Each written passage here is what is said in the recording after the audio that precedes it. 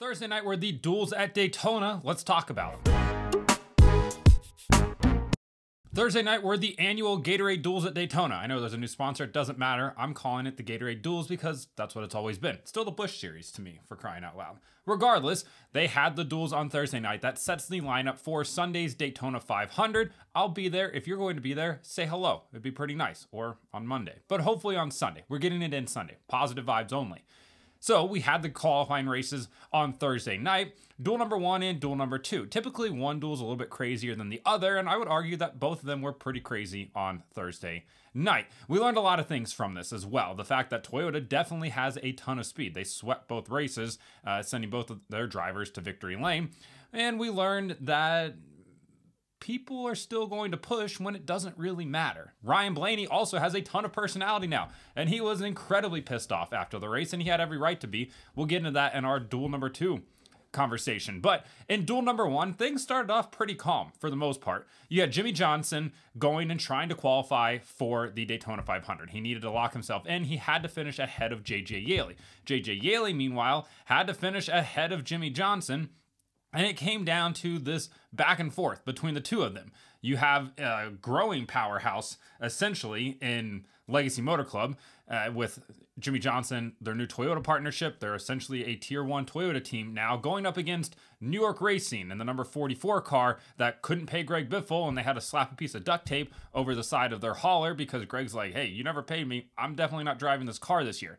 I mean, Chevrolet, their manufacturer, doesn't even know they exist. They showed up in Daytona, and Chevy's like, all right, we got another car down here. Had no idea that they were coming. So you have J.J. Yeley versus Jimmie Johnson. Anthony Alfredo locked himself in on speed, and he kind of just dropped to the back because he and that number 62 car of Beard Motorsports, they wanted to protect their car. So that essentially made it really easy for J.J. Yeley to at least finish ahead of Alfredo. And then he needed to finish ahead of Jimmie Johnson.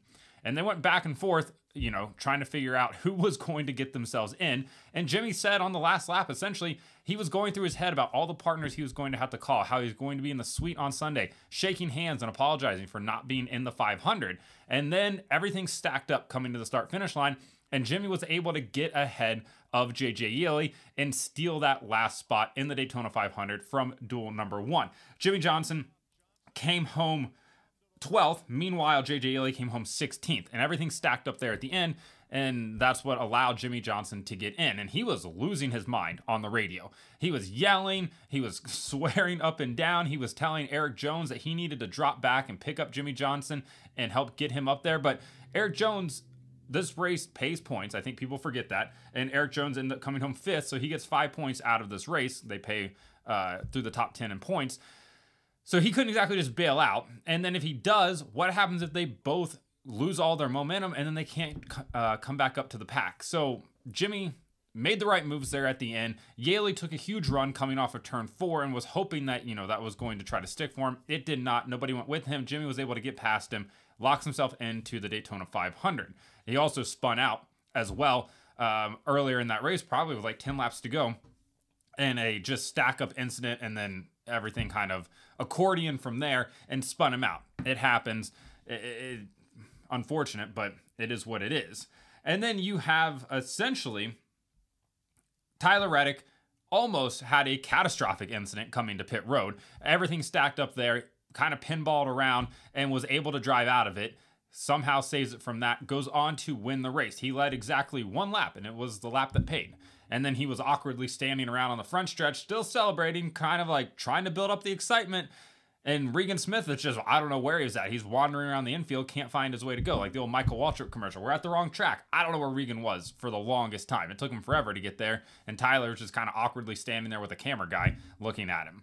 But he wins the race after leading only 1 lap. Kyle Larson led the most laps in duel number 1 with 20. You also have Ricky Stenhouse Jr. leading 15 laps, Martin Truex Jr. leading 14 laps. We saw a good mix up there at the front. The Hendrick cars all seemed to work pretty well together until things got stacked up a little bit for them, and they were kind of got shuffled up and out of the way. And that's, how Reddick ends up winning the race here.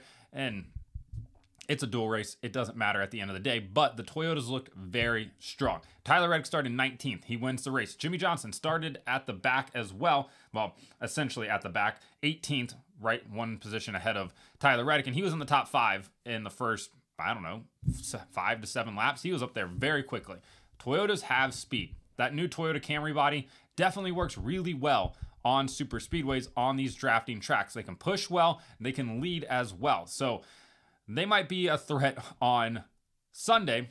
Moving on to duel number 2, though, this is where things got a little bit wild. And typically, if there's one calm duel, you know, it's going to be a little bit crazy in duel number 2. And typically, duel number 1 is like BYU house party calm. You're like, it's a little crazy. It's not. It's not at all.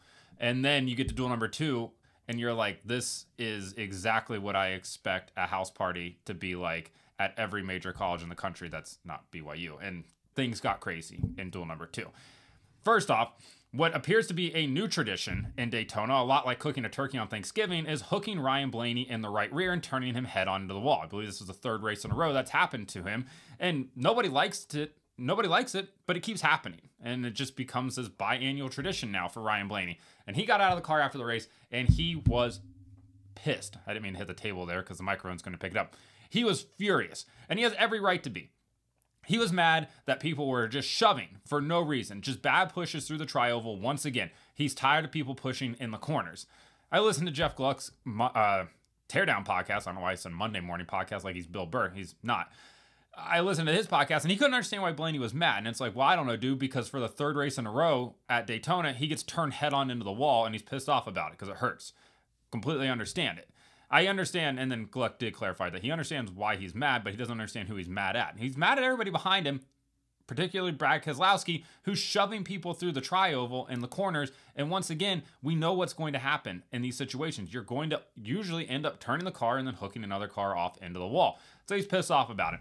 Completely understand that 100%. That set up an absolute massive crash, which collected a ton of people in it. You had Ryan Blaney, Kyle Busch, Riley Herbst, Noah Gragson, Bubba Wallace, BJ McLeod, David Reagan, I think, went spinning at one point. You had a ton of people getting spun out in this crash. And it's really unfortunate because it tore up a lot of race cars for Sunday, and a lot of people are going to have to go to backups. And that's another thing Blaney was pissed about, is having to go to a backup car and not be able to take that car to the 500 now, which they were really happy with. So after that big crash, everything kind of settles down a little bit, and then we get to the last lap. Christopher Bell ends up winning the race, much like Tyler Reddick, only leads 1 lap, just a lap that pays, which is great for him. Austin Cindric comes in second, and he dumped Harrison Burton like he was Leonardo DiCaprio and a girl just turned 25. He wanted nothing to do with him there, and the more I watch it, I was a little annoyed at Cindric in the first place, especially if you're Ford. You have to be annoyed at Cindric for not pushing Harrison Burton. But Harrison, did this weird little hesitant stutter step and trying to come down, and he just gave up. And Denny Hamlin comes in third. Again, Christopher Bell started 16th. Denny Hamlin started 17th. They finished 1st and 3rd. The Toyotas are fast. You can definitely move around with this package right now, and these cars are putting on a really good show. I know there's going to be guys on Dorman Clear that are like, this is the worst super speedway package we've ever had. Everybody's riding around at half throttle. There's some strategy in that, but you can make up ground if you need to, which is a good thing. Should there be tweaks to this package? Absolutely. But it's not as bad as everybody wants to pretend that it is. John Hunter Nemechek comes home 4th in his first race with Legacy Motor Club. Harrison Burton finishes 5th after probably should have at least finished 2nd, if not 1st in this race. Zane Smith comes in 6th, his first full race for Spire in that 71 car with Trackhouse. And then you have Brad in 7th, William Byron 8th, Chase Briscoe 9th, and Justin Haley rounding out your top 10. Justin Haley with the gold wheels looks absolutely phenomenal. Black car, gold wheels, every single time. You're going to get my vote for that.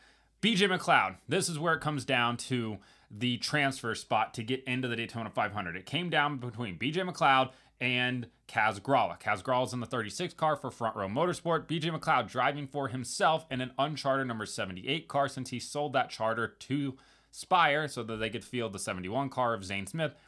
BJ's got $40 million in his pocket. Well, probably more like $10 million out of it, if whatever. So BJ looked really competitive. I mean, at one point he was running in the top 5. People were shoving him up towards the front. I think everybody wanted BJ to make the race. He's an all-around good guy. If you haven't met BJ McLeod, nicest guy in the garage area, will stop and talk to you any single time. Just an all-around good guy. He ends up getting shuffled back, got caught up in that wreck, and then at the end couldn't get it done. Comes home 14th. Kaz Grala comes home 12th. I mean, we're talking about a car length separating the two of them coming to the finish line that knocks BJ out of the race. Really unfortunate for BJ. He had Hendrick Motorsports pitting his car. He had ECR power underneath the hood. They were fast. I mean, that was the most competitive I think I've seen that 78 car look in this, Gen 7 era. So great for BJ to at least have the showing. Really unfortunate that he's not in the race. Kaz Grala does lock himself into the race, which is great news for him. And then you have David Reagan. Sorry, completely blank there for a second. David Reagan in that third RFK car. He was locked in anyway, so he just kind of rode around. He dropped to the back early with Brad and was like, I'm not going to tear up this race car. Why bother at this point? Christopher Bell wins the race, like I said. Everything else, good racing for the most part. We're going to see big accidents on Sunday. That's just something that's going to happen. These guys are shoving really hard, and this race only paid 10 points to win. Sunday pays a Harley J. Earl trophy and an automatic lock into the NASCAR playoffs. Dudes are going to be getting a little crazy out there, and I'm here for it, and I'll be there. And hopefully you guys will be too, or at least tuned in, and hopefully we get to run it on Sunday. Whether it's Sunday night, doesn't matter to me. I just want it just for the rating standpoint, because running it on Monday would be really unfortunate. I'm still sticking with my pick of Brad Keselowski winning this race. I think it's finally time for him to do it. David Reagan is a great dark horse pick if you would like to do that. They had great value on FanDuel. I'm not sure what the numbers still are for them, as of course we've now had the duels and everything like that, so people get a little bit better feel of it. But if you got in early on them, I think that's good. If you got in early on a Toyota driver, I think that's even better at this point. So like and subscribe to the channel. Follow me on TikTok at BreakHard, Instagram and Twitter at BreakHardBlog.